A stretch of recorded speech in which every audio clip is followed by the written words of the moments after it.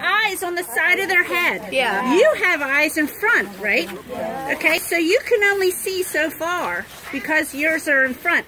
The fish have eyes on the side of their head, so they can see all the way behind them.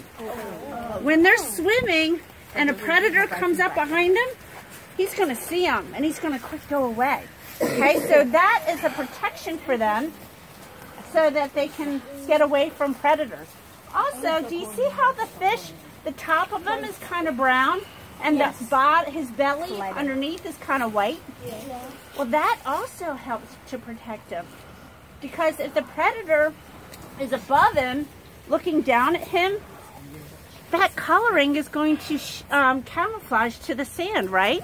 And the sand and the mud, okay? And if the predator is underneath, looking up at him, his white belly is going to be camouflaged to the sky, okay? So that's why they were made that way.